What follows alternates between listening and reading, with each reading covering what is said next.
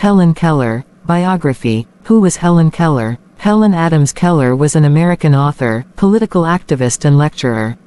She was the first deaf, blind person to earn a Bachelor of Arts degree. After graduating from Radcliffe, she went on to become one of the most influential people in the 20th century. She worked for the rights of persons with disabilities, women and underprivileged sections of society. Early life. Helen Keller was born a normal child in Tuscumbia, Alabama on June 27, 1880.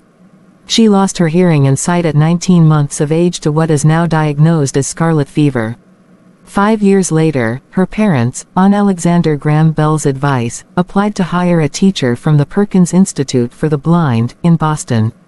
Helen Keller and Anne Mansfield Sullivan was able to bring about an extraordinary transformation in Helen's isolated world. She taught Helen to understand and communicate with the world around her. She went on to acquire an excellent education and become an important spokesperson for the blind and the deaf.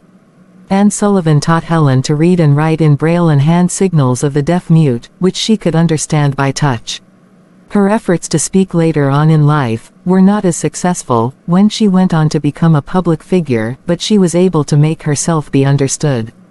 Parents and family. Helen Adams Keller's father, Arthur H. Keller, was an editor for the Tuscumbia North Alabamian and had served as a captain for the Confederate Army.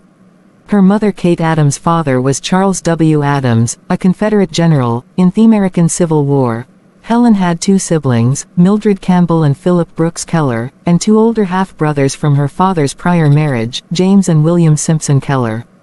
Education and achievements. Helen Keller started attending the Perkins Institute for the Blind in May, 1888.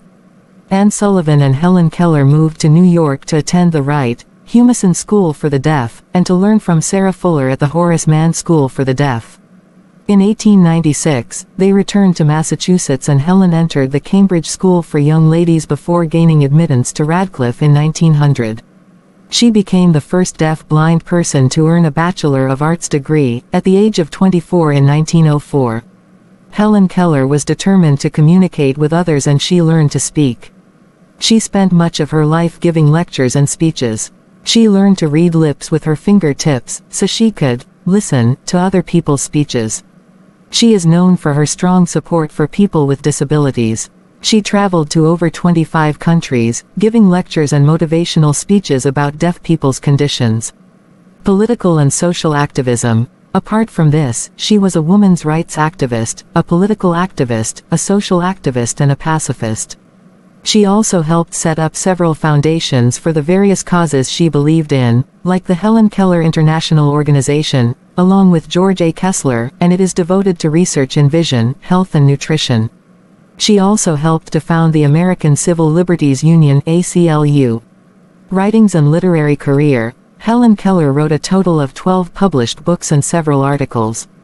Books by Helen Keller. Point 1. The Frost King. Point 2. The Story of My Life. Point 3. The World I Live in. Point 4. Out of the Dark. Point 5. My Religion, later revised and published as Light in My Darkness and many more. Later years. Helen Keller suffered several strokes in 1961 and spent the last years of her life at home. She spent much of her time raising funds for the American Foundation for the Blind. She died in her sleep on June 1968, at her home, Arkin Ridge, located in Easton, Connecticut, a few days short of her 88th birthday. She is buried at the Washington National Cathedral in Washington, D.C. 6 interesting facts about Helen Keller. 1. Helen Keller is Perkins School for the Blind's most famous student too. She was nominated for the Nobel Peace Prize in 1953. 3. Helen Keller and Anne Sullivan worked for 5 years in vaudeville to supplement their income. She was promoted as the 8th wonder of the world and told her life story. 4. Although blind and deaf, Helen was very political and had very intelligent and strong opinions. 5. She was great friends with the writer Mark Twain and inventor Graham Bell. 6. Helen's first word was water, when she understood the connection between the feeling of water running on her hand, and Anne Sullivan described the word on her hand. She quickly demanded to learn as many words as possible. Anne Sullivan herself was visually impaired. Awards and honors. 1. She was awarded the Presidential Medal of Freedom in 1964. 2. Ranked one of the 100 most influential person of the 20th century, according to Time magazine. 3. A commemorative stamp was issued by the U.S. Postal Service in 1980. 4. The state of Alabama issued a quarter with Helen Keller on it, during the U.S. Mint's commemorative 50 State Quarters Program. 5. She was inducted into the Alabama Women's Hall of Fame. 3 famous quotes by Helen Keller. 1. The best and most beautiful things in the world cannot be seen or even touched. They must be felt with the heart. 2. Character cannot be developed in ease and quiet. Only through experience of trial and suffering can the soul be strengthened, vision cleared, ambition inspired, and success achieved. 3. Your success and happiness lies in you. Resolve to keep happy, and your joy and you shall form an invincible host against difficulties.